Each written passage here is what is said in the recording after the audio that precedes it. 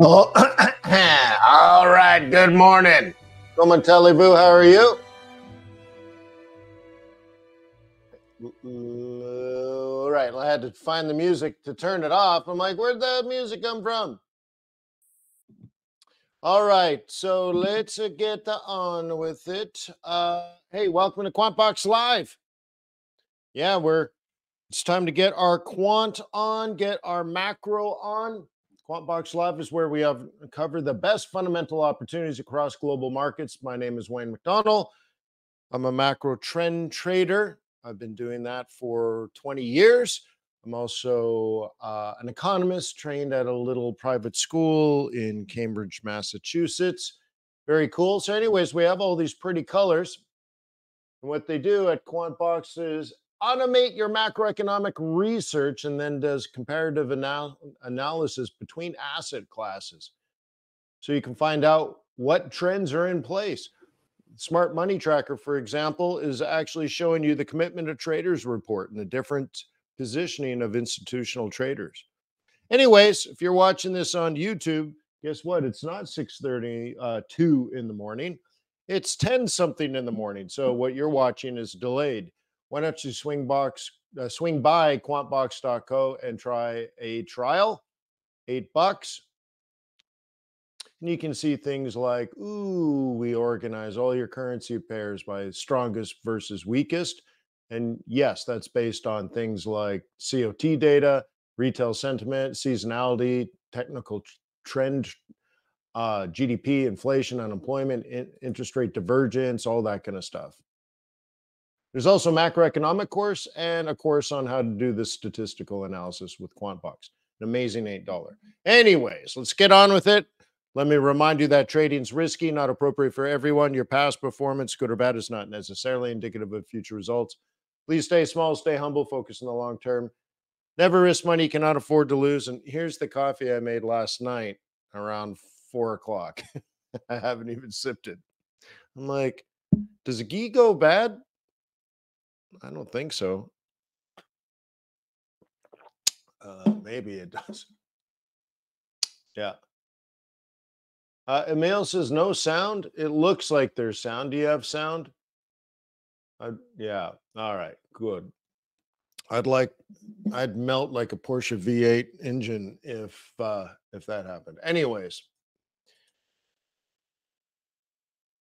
Yeah. Anywho. All right. So today must be Friday. Very nice. Very cool. So let's log in. So not much has happened recently. Oh, the Fed raised interest rates. Oh, that's cool. And the ECB raised interest rates. Oh, that's cool. And Bank Japan is allowing yields to float. That's nice. But besides all that, nothing's happened.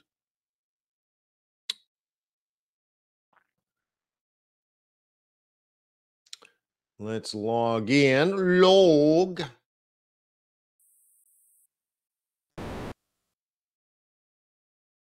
I guess the developers are taking their sweet time on this. Maybe they don't even know. They didn't notice. Maybe I'll I'll update them again that this ain't working. It says neutral across the board, but look at the score. I mean, you can tell it's not neutral. So, anyways, look, yield on the 10-year T-note just tipped out over 4% again. That's risk on. Money's coming out of the bond market, in this case, treasury market. Okay, money's coming out. Yields rise when money's leaving. So that's kind of interesting. As we sit above 4.0, it'll attract money. Okay, you would think. That's interesting. 4.0. We haven't been there in what, 2 or 3 weeks, and it doesn't tend to stay there very long. Because people might say, hey, I think inflation is going to be 3% next year, 2% the year after, 1% the year after, and this will be a money maker. I can lock in 4% forever. All right. So eventually, the higher that goes, the more it'll attract investors. S&P 500 actually down a little bit. Oil hit the 80 mark yesterday. Did you guys notice that?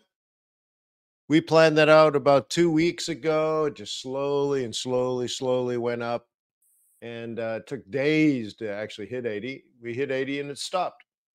Very nice. Okay. Is that the right price on Bitcoin? No, that's not the right price. Is that the right price? No, I don't know. We'll look at that.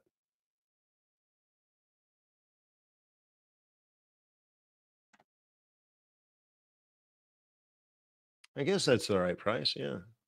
Anyways, a bit of a mixed bag. Euro dollar flat. So it's really, once again, mixed bag here on the short run. Did anything change on the longer run? Ha ha ha ha ha. Clear as mud. QuantBox is looking at everything across the board and it says, patience, grasshopper. Patience. Amazing, huh? After all that. The biggest news is going to be yield curve control out of the Bank of Japan.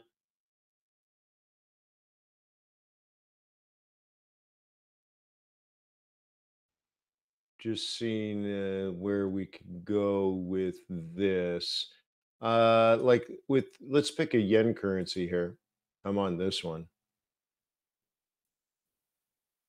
Loading, loading, loading. Keep this puppy loading.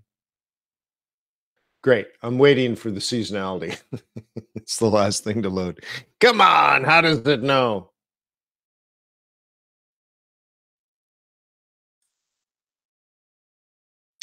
And you can see this period is typically down anyways.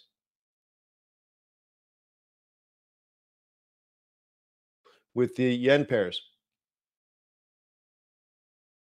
Didn't we make a big stink about a turning point on Canada Day, July 1st? Yup. And it falls to what? Third week of August? Uh-huh. So we had yield curve control yesterday, and it really brought the yen pairs down. Um, but it's amazing how these things tend to fit what was likely to happen anyways. Every year it's something, but it seems to happen every year, right? Everything, every year it's something. It's always something, but for whatever reason they come down. So it's kind of interesting that we roll into some of these pairs, and you can see July to the August period down, and many of the technical trends are down or somewhat down. So going back to here, like you can see QuantBox is pointing this down, and it's not unusual. Now, there has been, is it an official change yet or an unofficial change at the Bank of Japan? Like they're going to let it float, but to float to what? 1 point, was it 1? It is official? Yeah, okay. I've been busy the last 12 hours, so I haven't had a chance to get good data on it. Um, and media is so unclear. Right. I was listening to one news station this morning, and they're like, Trump's been indicted yet again. And I'm like, that sounds, just saying yet again sounds biased. But, anyways, and they're like, he told someone to destroy video footage. And then you listen to the next station. They're like, well, actually, he told somebody who then did something, and then nothing actually happened. And you're like, well, then I don't know. So, anyways, media is very unclear, and they were very unclear with what Bank of Japan actually said and actually was doing. And so I feel like I don't have hard data on that. I know the yield curve control is being adjusted by UREDA, and I have conflicting data on what they're going to let it go to, and some reports made it sound like it wasn't official yet, that they were thinking about it, rumored to. So, anyways, I got to get harder data over the weekend. But nonetheless, what happens is if the yield curve is allowed to rise above 0.50, yen will get strong.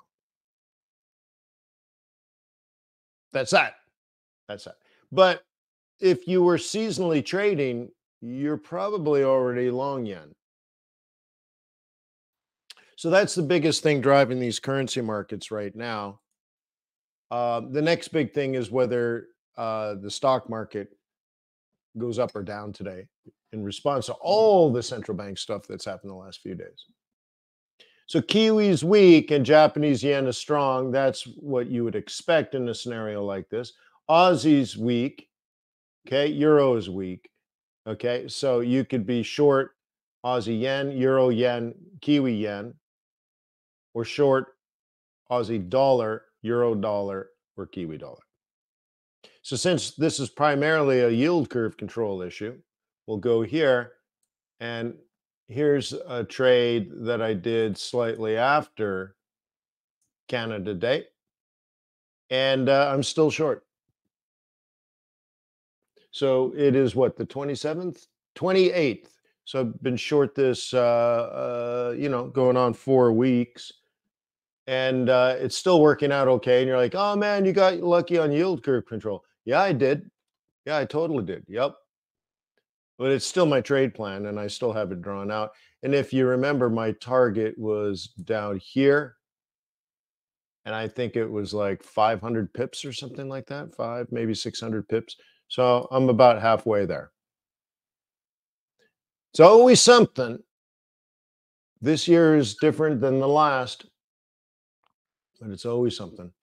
So anywho, it's working its way down on a daily, big little range here. Big little range. Take a look at like Aussie. Okay, this is the breach out of that channel, and you'll see how dramatic it was and how important it was technically. This is why we draw channels. You want to identify that you're in a channel, but you also want to identify when the channel is broken. It's very important. So let me get my drawing tool. Where is it? No, it's not coming up. Let me try it again.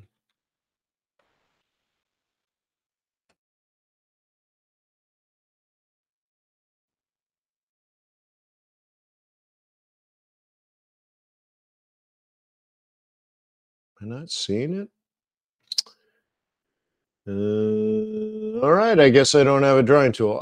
Anyways, what I wanted to point out here is amateur traders, when they see a big move, they say, I'm going to miss it. It's that whole fear of missing out, FOMO. It's not true, by the way. It's an irrational response to something that was unpredictable. What you should do is wait for the pullback and sell lower highs. You should already know price action, okay, that kind of stuff. So this way back here was if the channel is going to hold, you'd want to buy a dip. So you might have been waiting for a dip and then you got the collapse. So this is a failed trade plan. It's not a loser. It's not a loser. It's very informative that it didn't work. Okay, so anyways, when a channel breaks, whether it's horizontal or sloped, okay, you let it break. Don't worry about it. Okay, and catch the pullback. If you're patient and disciplined, the markets will reward you because the markets love you. It's a love thing. It's a respect thing. If you don't have patience and discipline, the markets will not respect you. And you'll be run over like a freight train. So anyways, it takes a lot of guts to let this drop and come back and present a trading opportunity for you.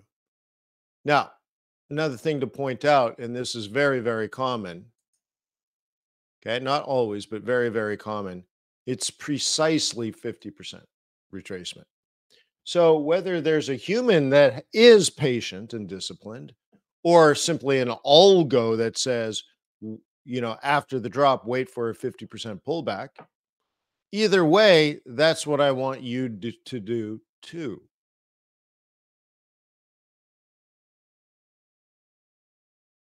Okay. Remember, it's an issue of respect. If you're not the patient and disciplined one, the rest of the institutional investors will not respect you and you'll just get run over. Mhm. So Kiwi's doing all right. Okay. Here's these lines in the sand that we drew quite some time ago. We know they're important numbers. Look at the volatility here. But you notice, nice little roll reversal. All you had to do is wait. Oh no, it's moving without me. I'll miss it. I mean, honestly, just imagine how many retail traders sold down here because they didn't know what was going on. They have no idea that it's yield curve control. It's just moving and it's moving fast. So they see the big red candle and they sell it low.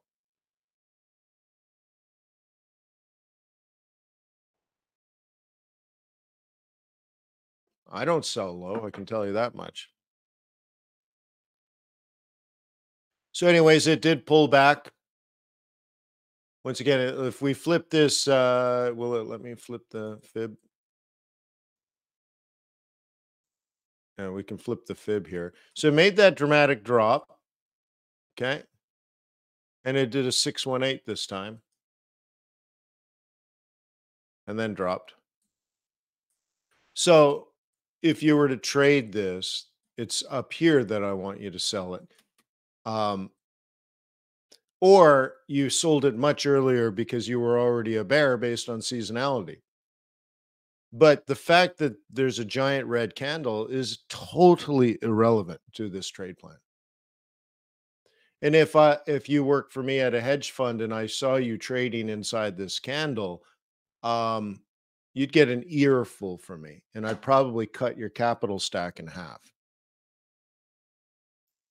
And I'm going to put you in the office at the back with a view of the garbage cans.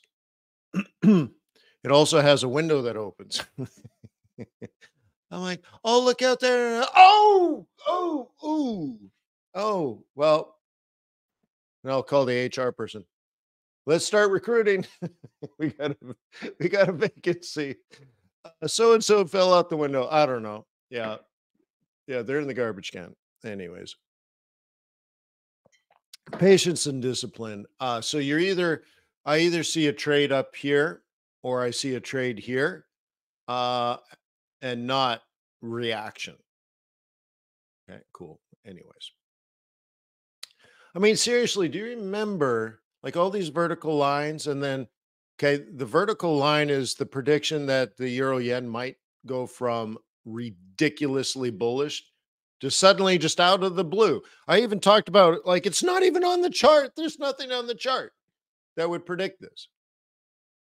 So we hit this vertical line and sure enough it drops. Drops into our support, rallies up and this happened on a lot of currency pairs. Then we double topped. So I'm not saying you should be, but you could be up in here somewhere short. Okay. Or now it's broken lower. Now you're using, using this stuff. Maybe it'll continue down. Maybe the next move looks more like, if it'll let me draw, maybe the next move technically looks like this. Okay.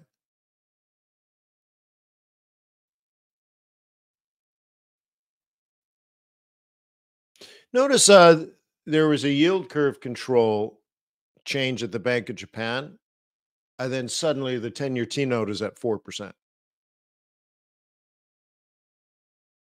Do you think Japanese investors dumped some 10-year T note, brought some money home to pay for their higher borrowing costs? Yeah, that's exactly what happened. So, anyways, how does the Japanese stock market feel about um, higher costs? Uh, Oogle. Oogle. Pretty amazing, huh?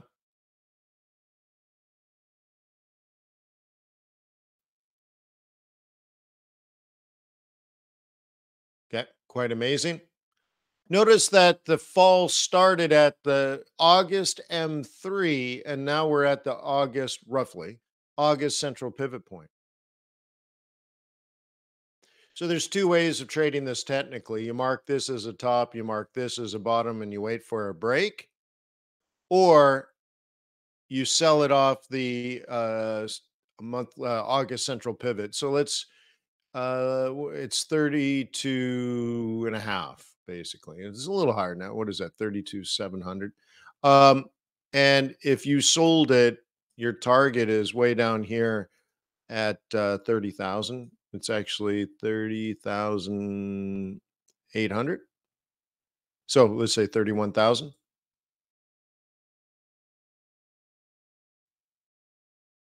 Okay. Down.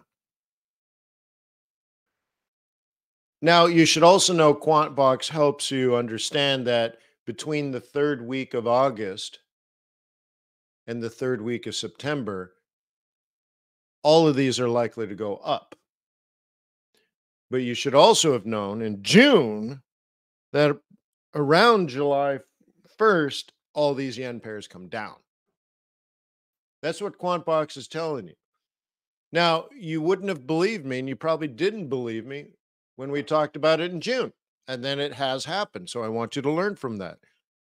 Every year is different from the last, but there are repeatable patterns. It's not hocus pocus to say, well, generally, every year over the last 20 years, the yen pairs get strong in July.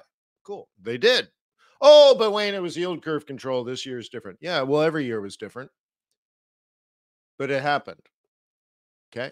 And so now the next thing is these might go through a period of down. We don't know.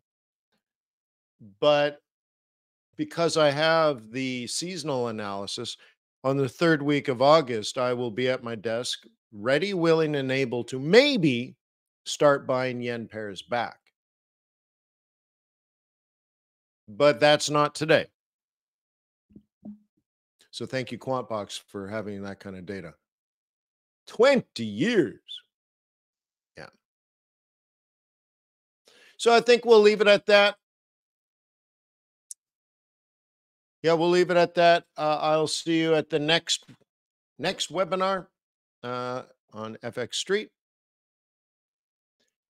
And for those that are part of the swing trading group, my apologies last night.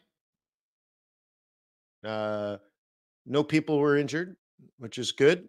But if you want to buy a slightly used, very rare Porsche with slight burn marks, you can be a call.